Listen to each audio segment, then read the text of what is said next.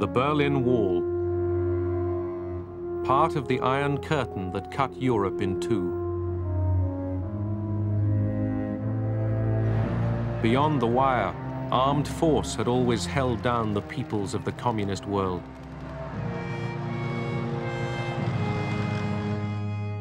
In 1989, the wall was still intact, but there was a new mood in Moscow. The use of force had discredited itself completely.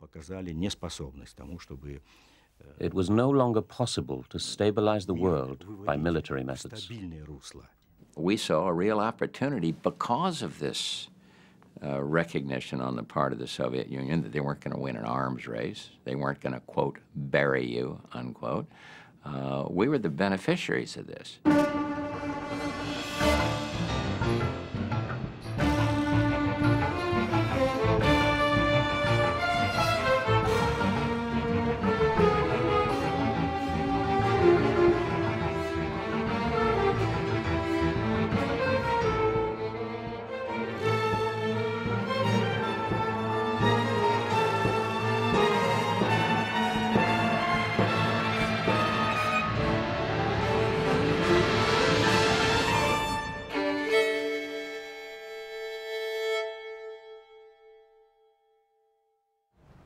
December 1988. Gorbachev met George Bush and outgoing President Ronald Reagan. Gorbachev had decided that the Cold War must be brought to an end. The Americans remained cautious. There were pressures on Mr. Gorbachev from his right, if you want to call it that, from his military, God knows from who else, who didn't want to see the rapidity of this change. By 1989, Gorbachev was determined to loosen Soviet control over the nations in the communist bloc.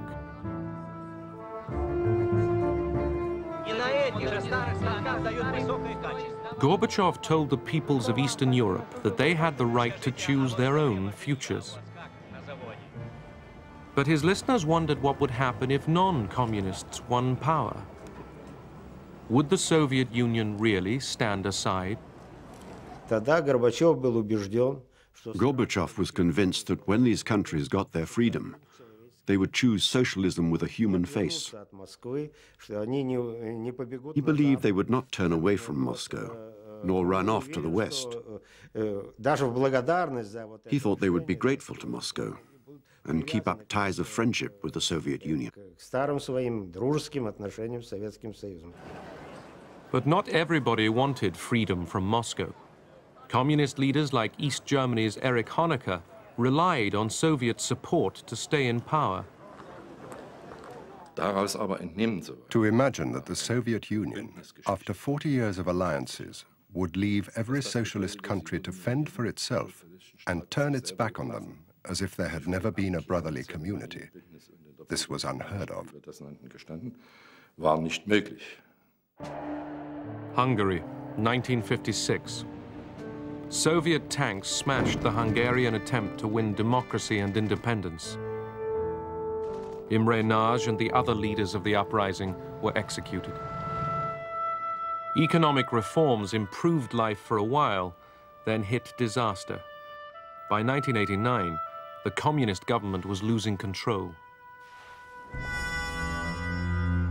But Soviet troops remained in the land. The Hungarian people were growing angry again.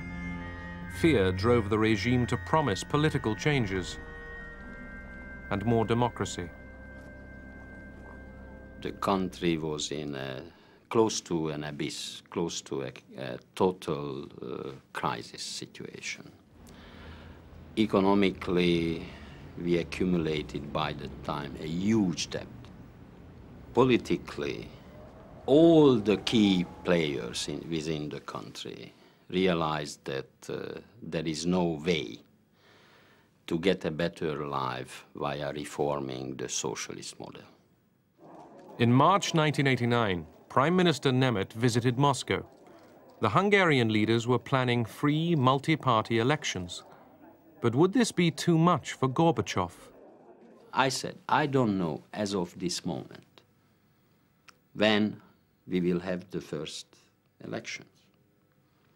But knowing that you stationing in the territory of the country roughly 80,000 soldiers, and having in mind the experience of '56, when your tanks crushed the revolutionaries and all the forces who fought that time for freedom, will you repeat the '56 exercise or not? And Gorbachev, without hesitation, responded quite clearly to me. I don't agree with the multi-party system, the introduction of the multi-party system in Hungary. But that's not my responsibility, that's your responsibility. There will be no instruction or order by us to crush it down. So that was quite important message. A nameless grave in Budapest hid the murdered leaders of the 1956 uprising.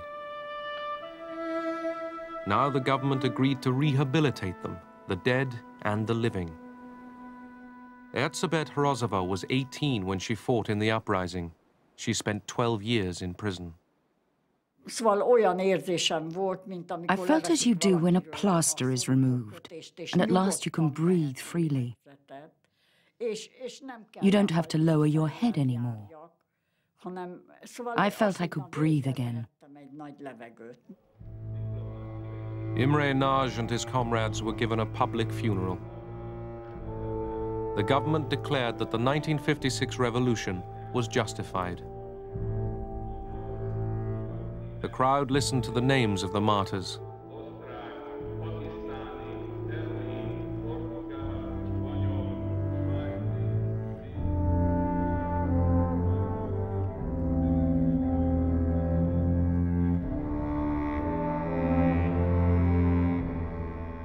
I was stunned to see that on that list, young boys, when they imprisoned them, arrested them, they were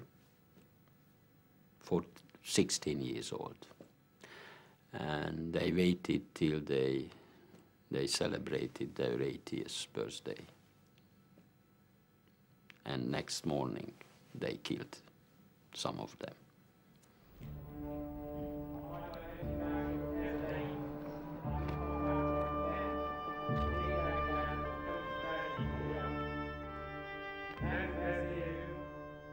The reburial meant to us a reconciliation with our past and history. It meant a new start, a fresh start, especially in the political side of our life, and a renewal. A month before, the Cold War had lost a symbol. The Hungarian government took down the barbed wire on its border with Austria and the West. The Soviet Union did nothing. Although travel was still not completely free, the Iron Curtain was starting to unravel.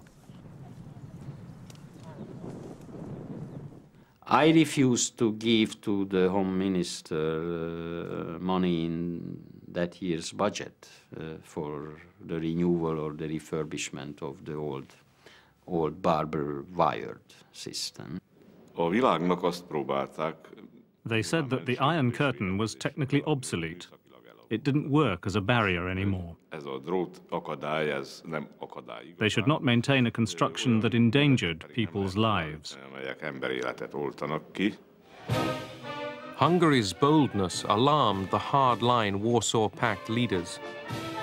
None was more shocked than the East German ruler Erich Honecker. His state formed the Soviet Empire's frontier with the West. Honecker's first reaction was to send the Minister of Foreign Affairs to Moscow to protest against this decision. Moscow's answer was, "We can't do anything about it." This was unique. It was the first time that Moscow had said anything like this to us.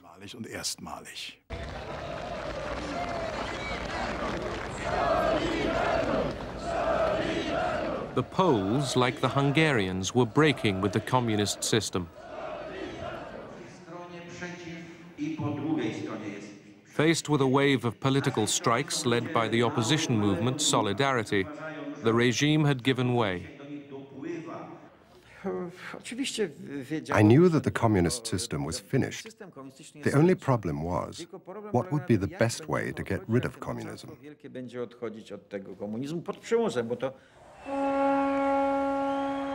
In 1981, with Soviet approval, Solidarity had been crushed by the Polish army.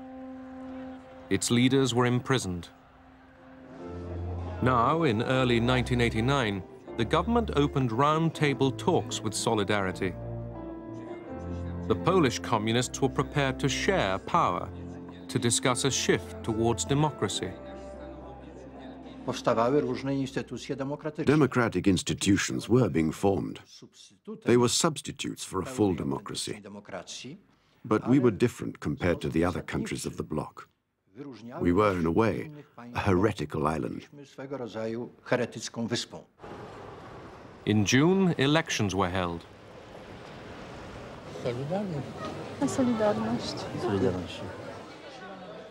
They produced a stunning defeat for the communists. Solidarity won 99 out of 100 seats in the Senate. Within weeks, the first anti-communist prime minister in the Soviet bloc took office. When we knew that Gorbachev was thinking about reform, we saw he would not oppose our reforms, and that was important to us.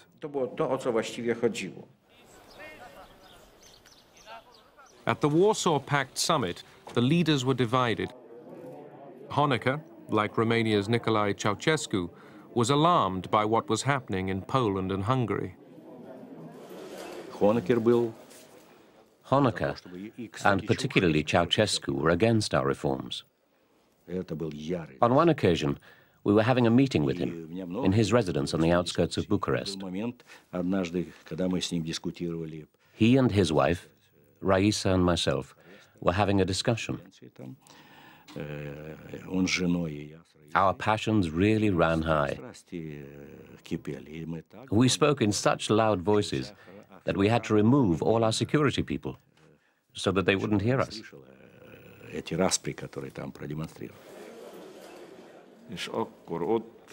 We heard that Ceausescu of Romania, Jakeš of Czechoslovakia, and Honecker were organizing some sort of conspiracy. They wanted to talk Gorbachev into intervention against Poland and Hungary. They said that these nations had already passed the limits of what was acceptable in socialist countries. When I heard the first proposal from Ceausescu on this, I looked at the other side of the table where the Soviet delegation was seated, and our eyes crossed each other's eyes. So he was signaling to me that, okay, don't argue against. So in other words, he sent me by his eyes an important message that you don't have to say a word. It will not happen. And it did not. In July, President Bush visited Poland and Hungary. The West gave them moral support for democratic change, but little more. We did have some modest economic packages for both countries, but really, we did not want to kind of pump money down a rat hole either. We wanted to be sure that the economic reforms, the moves towards free markets, those things, were for real, that they were going to continue. This dismantling was made possible by the... In Hungary, Bush was presented with a piece of barbed wire, a souvenir of Hungary's dismantled Iron Curtain. We believe that the artificial, physical, and spiritual walls still existing in the world someday shall collapse everywhere. And that is just beautiful. Thank you, sir. I don't know, I'm kind of an emotional sort of person anyway. I cry too easily. I did then, I do now. And I had tears in my eyes when I was given this symbol of the end of the Cold War. On his Wyoming ranch, James Baker, Bush's Secretary of State, discovered a real friendship for Eduard Shevardnadze, the Soviet foreign minister. Excuse me, I'm from the Park Service. Do you guys have a fishing license? Absolutely. Baker confirmed to Shevardnadze that the United States would tread carefully in Eastern Europe and would not exploit Soviet problems there. What was achieved at Jackson Hole was, I think, a new atmosphere of trust. Everyone on the American side, as a matter of fact, felt it was very important that we assist Gorbachev and Shevardnadze and the reformers in the Soviet Union in any way we could to arrive at a soft landing. The Cold War didn't have to end with a whimper. It could have gone out with a bang. Already in communist China, a surge of demands for human rights and democracy had ended in tragedy. On Tiananmen Square in Beijing, tanks and troops had attacked peaceful demonstrators and slaughtered them.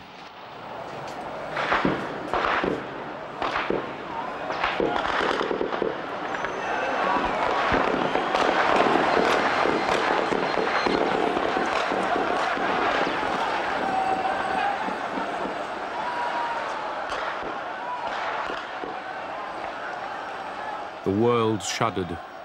Would reform in Eastern Europe end like this? Erich Honecker in East Germany admired the Chinese solution to political protest. Honecker refused to admit that anything was wrong with his own system. I told them that they were responsible for the situation in their own countries. You decide what reforms you need. We need perestroika. Whether you need perestroika is up to you. Honecker said, we've done our perestroika. We have nothing to restructure. But in reality, East Germany was rotting away. Pollution poisoned air and water. The economy was running down. The police state stifled all initiative.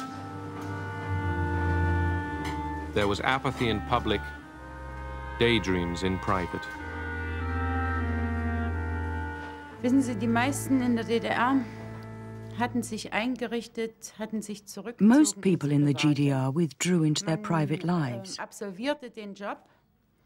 You went to your job, saw to it that your private life was protected from harm. Einbringen kann, integrieren kann.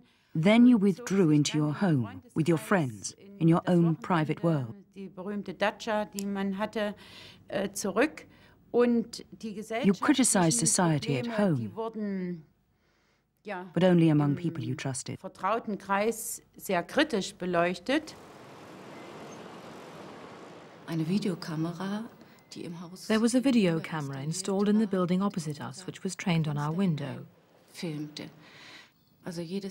Every private word we said, every dispute about who had to do the dishes, every argument with the children was listened to and noted down.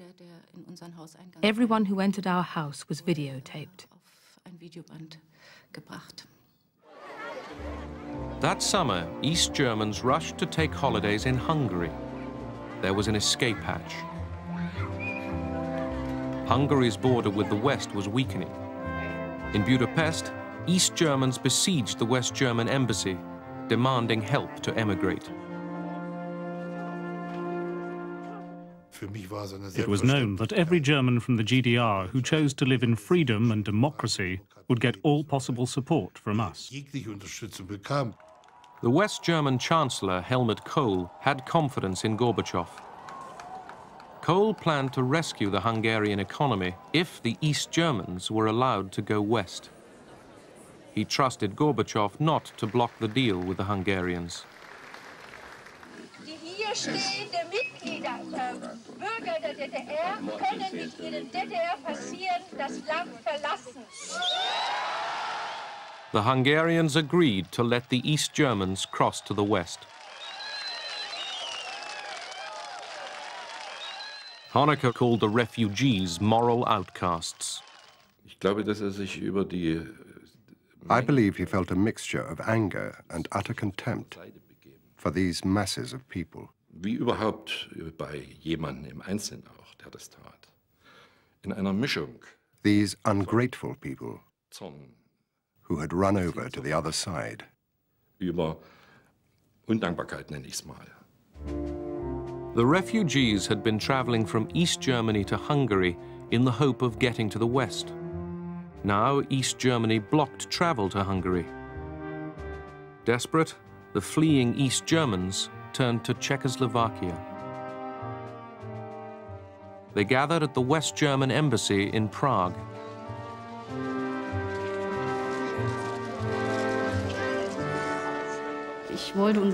We had no prospects. I didn't want my child to grow up under that repression. It wasn't just that we couldn't travel, it was small everyday things. When the embassy was full, the refugees climbed into the garden. We didn't know what was going to happen to us. We knew there were many people inside waiting, but we weren't sure whether there would be police inside, or even the state security police, the Stasi. We walked fearfully along the fence, and then people from inside the embassy came up and said, "Don't you want to come in?" We were astonished and said, "Yes." "Wait," they said, "we'll get a ladder." We climbed the fence and were inside. At first, we saw just people. It was frightening, people everywhere. More and more refugees crammed themselves into the embassy and refused to leave. Ich habe da keine Perspektive. Ich habe gearbeitet die Woche 70 Stunden, 30 Stunden maximal geschlafen und am Ende 1500 Mark drüber geblieben. Das ist nicht normal, das ist keine Perspektive für meine Familie und mich. The Czech police made futile attempts to stop the inrush. Inside the embassy, the overcrowding and squalor grew worse day by day. Both German governments, East and West, were at their wits' end. West Germany's foreign minister, Hans-Dietrich Genscher, came to Prague. Under Soviet and West German pressure, Honecker had consented to a face-saving deal.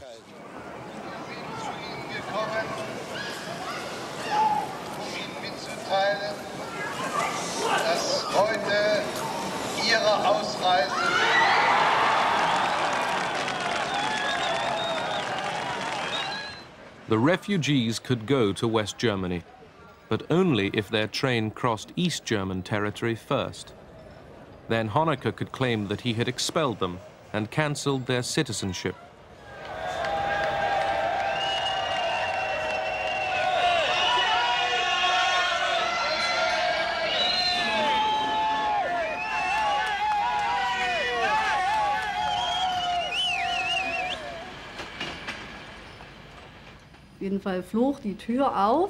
The train stopped.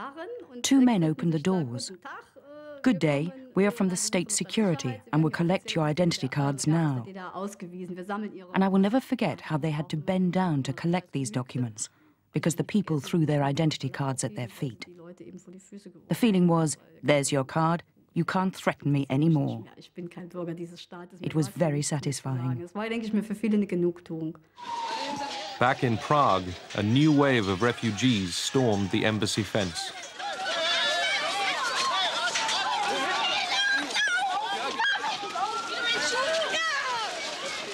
Their last chance of reaching the West seemed to be vanishing.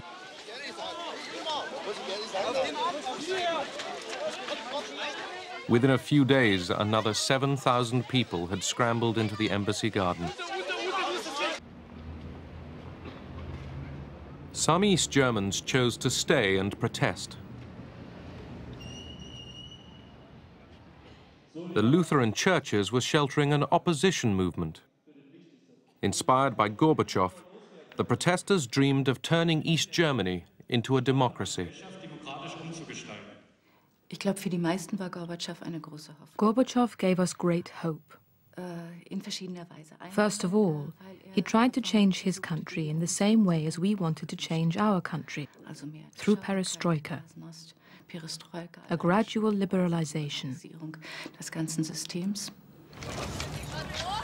In Leipzig, the police struck back. On September the 4th, Western journalists filmed plainclothes security men as they attacked the demonstrators.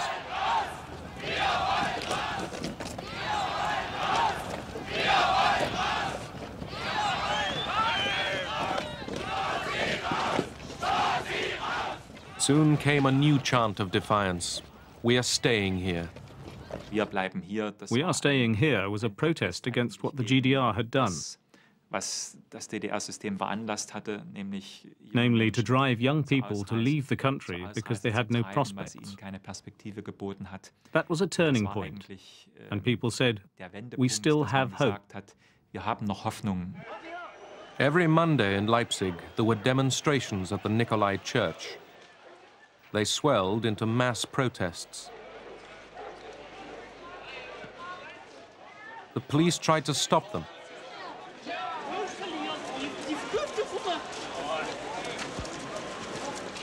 But the government was losing its nerve. Kennwort dafür, Sprach. In short, we were speechless because we were helpless. Hilflosigkeit. Weil dieses Land because this country und diese Führung and this leadership had never before experienced a conflict which was so openly expressed. Dartun konnte. Only Honecker seemed to notice nothing amiss. On the eve of East Germany's 40th anniversary that October, he was confident as he waited with his colleague Egon Krenz to greet his senior guest, Mikhail Gorbachev. The Soviet delegation already knew that the East German regime was tottering. The outward show of victorious celebration went ahead. Then, at the torchlight parade of communist youth, the marchers dropped their rehearsed slogans. They began to chant another name, Gorby.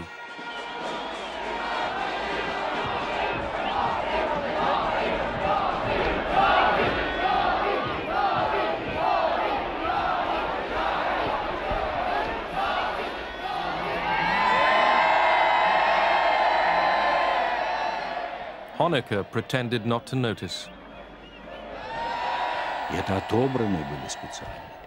These were specially chosen young people, strong and good-looking.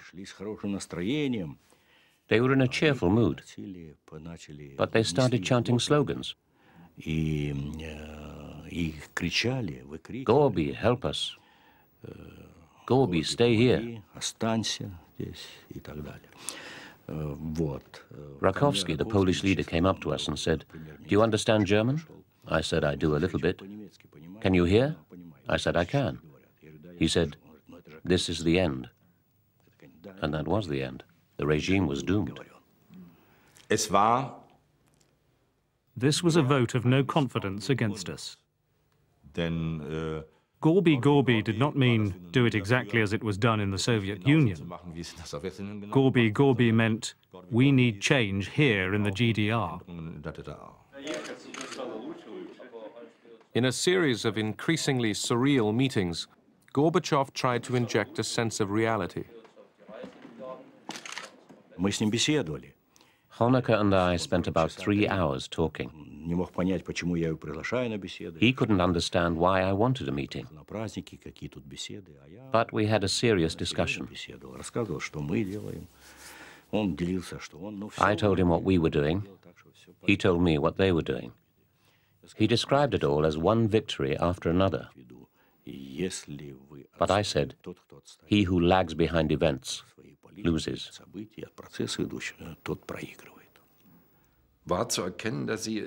It was absolutely clear to me that both sides spoke about two completely different things.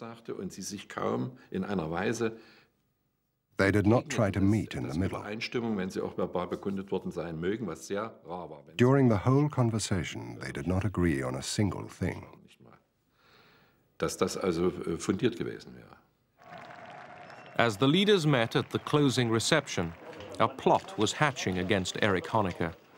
A group in the East German Politburo had decided to try and get rid of him.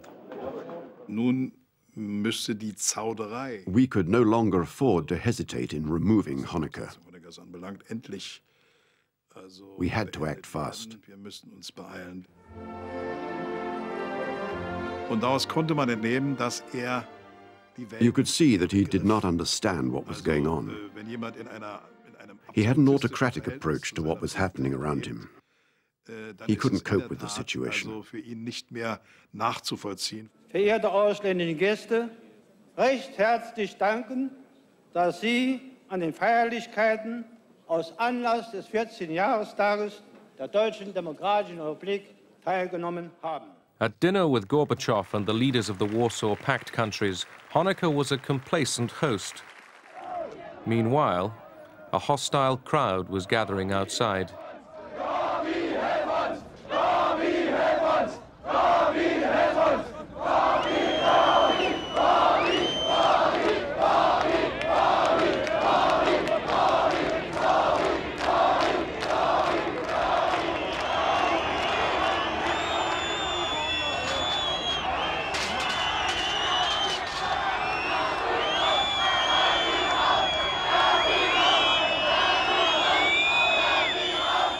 Honecker was planning to stamp out the new opposition.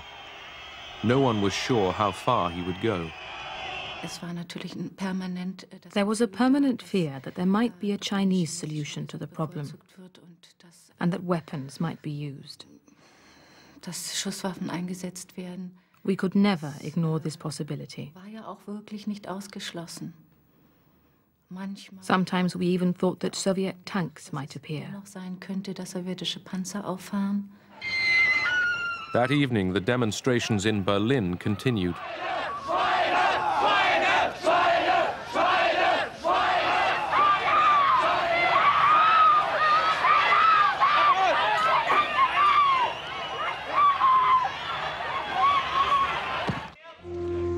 In Leipzig, earlier that day, the authorities made ready to meet the demonstrations with armed force.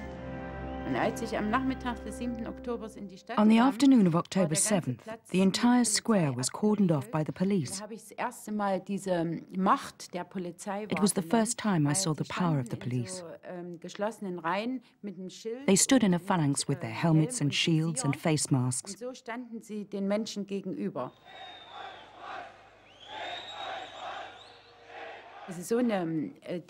And standing there right up to them, we felt their force and violence.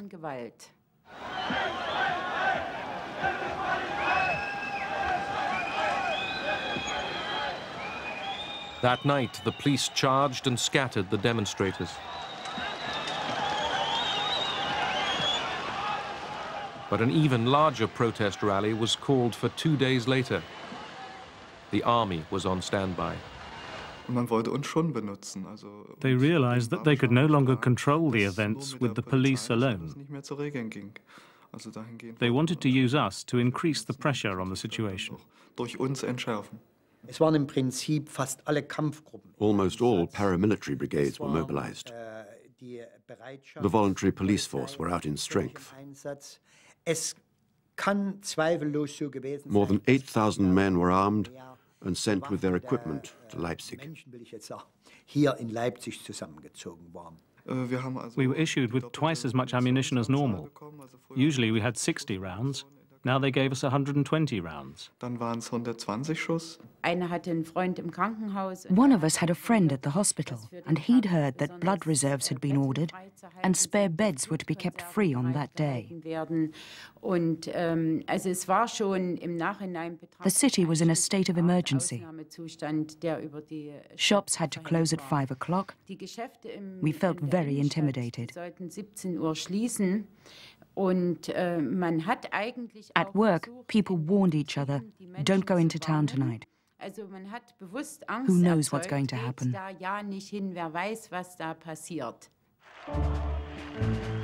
As the Leipzig demonstration moved off, the local Communist Party leaders realized that 70,000 people were already on the streets. Alarmed, the Soviet ambassador telephoned the commander of Soviet forces in the region.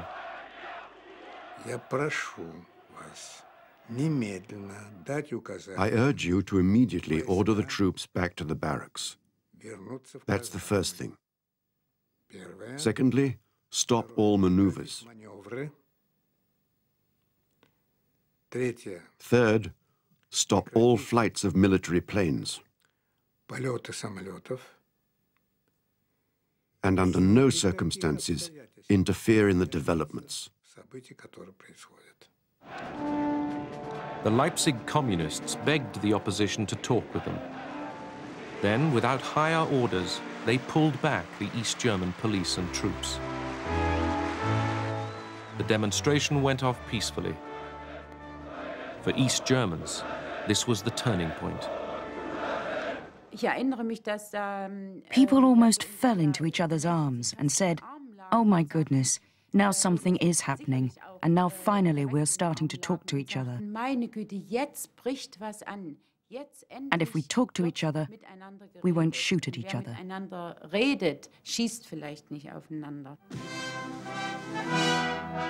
Now Honecker's allies deserted him. He was voted out of power by Egon Krenz and the entire Politburo on October the 17th. It was high time for him to go. It would have been impossible for us to get out of this deep valley with him at the top, even if he'd mustered all his authority for change.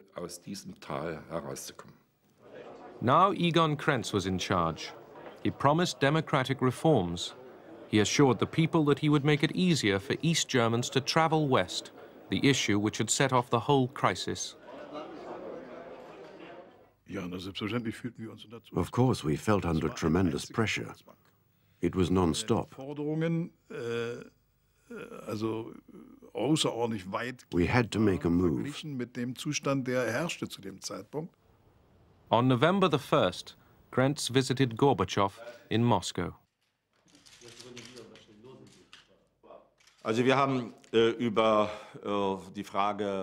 We talked very openly about the question of free travel. And he said to me, "If you don't find a new formula which allows the GDR citizens to travel, then things won't look good for you."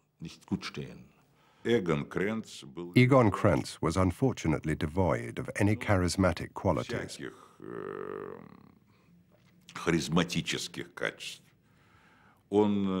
He wasn't accepted by the people. He wasn't attractive to the masses. He couldn't find the words to speak to people because he only spoke the old party jargon.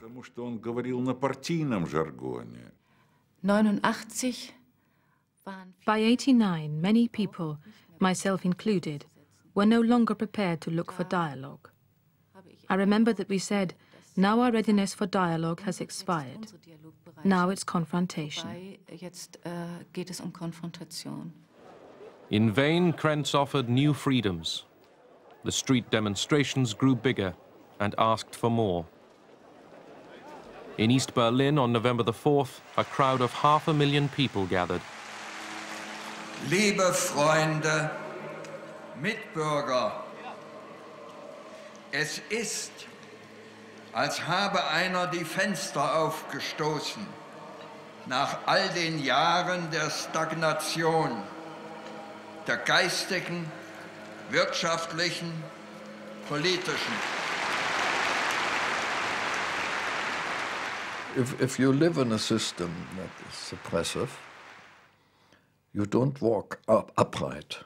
You always go this way, with your head down. And now was a chance to walk upright and to show your face and to show the power of the people. On November the 9th, 1989, Günter Schabowski told journalists in Berlin that restrictions on travel to the West would be lifted. The government meant the change to start next day, but Schabowski mistook the timing. Bitte? Ab sofort. Also Genossen, mir ist hier also mitgeteilt worden, dass eine solche Mitteilung heute schon verbreitet worden ist. Sie müsste eigentlich in Ihrem Besitz sein. Das tritt nach meiner Kenntnis ist das sofort. Unverzüglich. The news flashed round the city. East Berliners rushed to see if the checkpoints in the wall were really opening.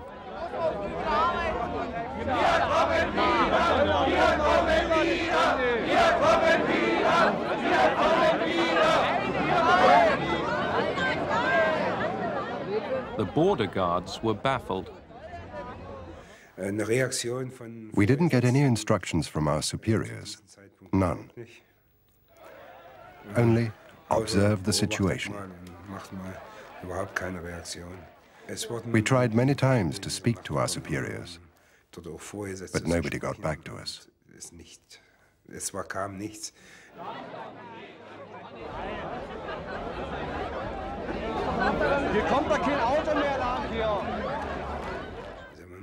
You have to bear in mind that our soldiers were fully armed on this day, as always, and they had one order. That order was to stop anyone trying to escape.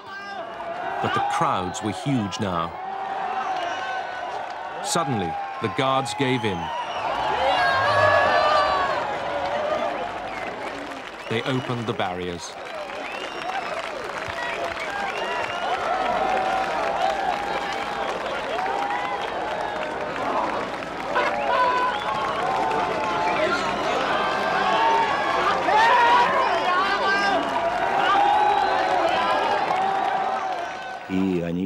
They opened the borders and didn't take any countermeasures. They didn't consult me or get my approval. Die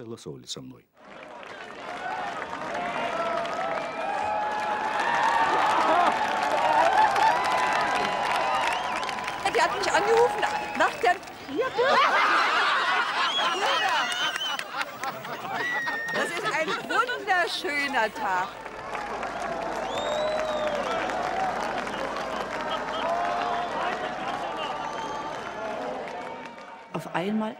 I found myself in a group of people who were applauding. I didn't understand right away why. Then I realized I really was in West Berlin, and West Berliners had come to the border and they were applauding us. We were all crying and embracing each other. Even now, when I look back, my heart is racing. It was so moving. Bekannte, die wollen mal besuchen, die warten um 12 Uhr. Wir wollen einfach mal rüber. Nur mal gucken. Das ist traumhaft. Und dann wieder zurück. Wann? Ne, heute irgendwann. Oder, also besser gesagt, doch heute. Wahnsinn! Wahnsinn! Was zu toll. Das ist toll. 28 Jahre, das ist die Stunde. Ich bin sehr glücklich. West Berliners arrived from the other direction. They began to demolish the wall in front of the Brandenburg Gate.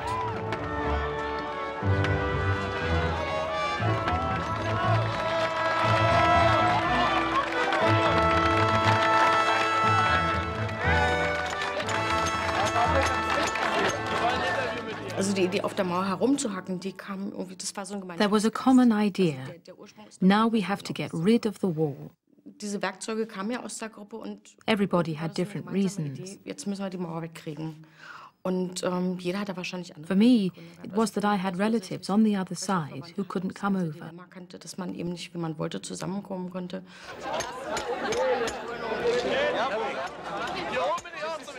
Oder wenn ich an meine Tante denke. When I remembered my aunt and how I couldn't see her before she died, it made me so angry. It was liberating to do something against the wall. Der Kommunismus ist gestorben. Wir nehmen das mit rüber. Die SPD ist tot. Ja, wir nehmen das mit rüber. Lebt er noch. Ja, da haben wir mit so einer Zähne. It was emotional for me, but I must confess that I had in mind not overreacting. The stupidest thing that any president could have done then would have been going over there, danced on the Berlin Wall, and stick his fingers right into the eyes of the Soviet military and of Gorbachev. Now, who knows how they would have had to react.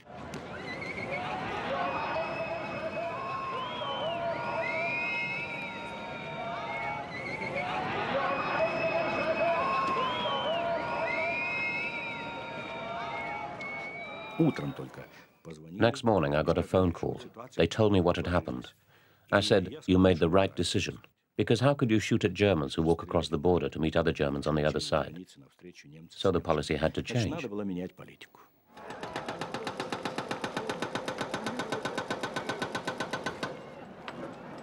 Across this wall, two worlds had faced each other in arms. Now their enmity was dumped into history. Germany would be reunited. But Europe's revolution against communism was not yet done.